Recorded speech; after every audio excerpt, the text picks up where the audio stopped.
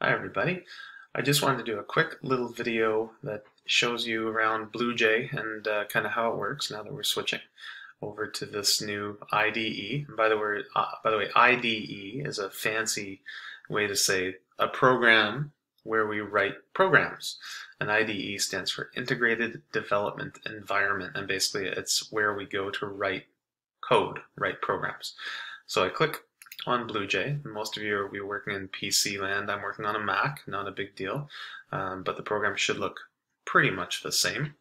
So here's what BlueJ looks like when I open it, and you can see there's nothing here really to click on, and so I want to go project, and I want to go new project, and then I'm just going to type first project BlueJ, and I notice where it's going. So I recommend you make a folder called BlueJ projects or Java programming, whatever, but know where your stuff's going to go. And I hit OK.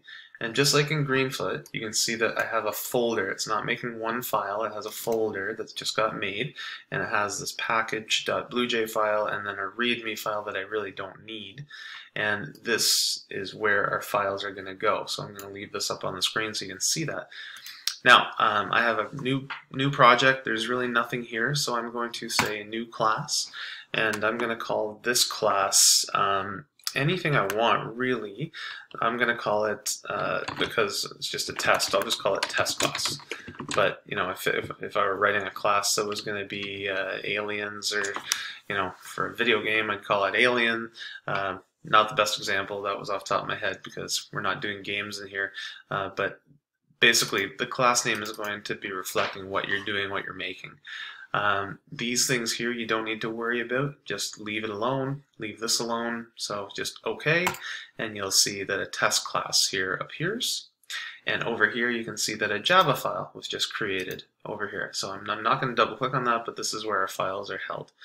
Now, if I double click on test class, then I'm going to go into the editor mode. And this is where I'm going to write code. So I'm going to take all this stuff and I'm going to delete it. So all I'm going to have is public class and then whatever the name is.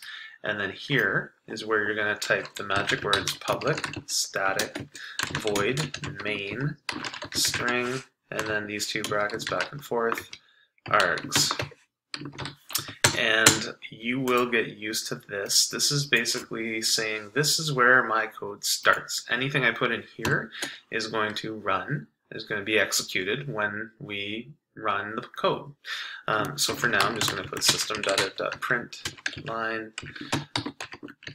hello world.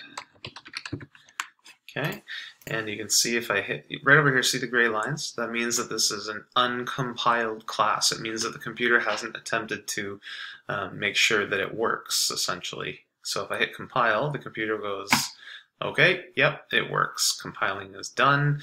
That does not run the file. That just makes sure that the code is all good and everything is ready to run. Now to run it, what I do is I right-click here, and I want to run this method. I'm going to run the main method. So I click here, and this is where we could put in more information, but we're not going to here, so you can kind of ignore this for now. I hit OK, and it says hello world in what's called a terminal window. And if you look over here, it just made a couple other things called a class file and a ctxt file. We don't have to worry about those too much, but that's exactly what we expected. Okay.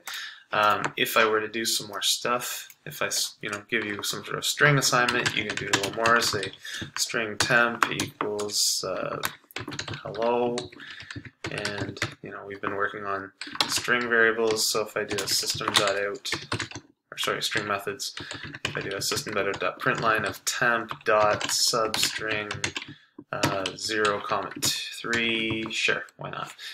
If I run that, then what's going to happen? And again, compile, right click, and then main, OK, and you can see HEL, and it doesn't clear automatically. If you want to clear the terminal window and make that start all over, just go up there, go clear, and then you can continue to write programs. And so this is kind of the idea of how BlueJ works. You have your coding environment, which looks a little bit different, and you right click, you run the main method, but you do have to to write that yourself, being careful with the syntax. Okay? So I hope that gets you going, and again, I'm sure that you have questions about how this all works. We will continue to work with it and answer those questions as we go.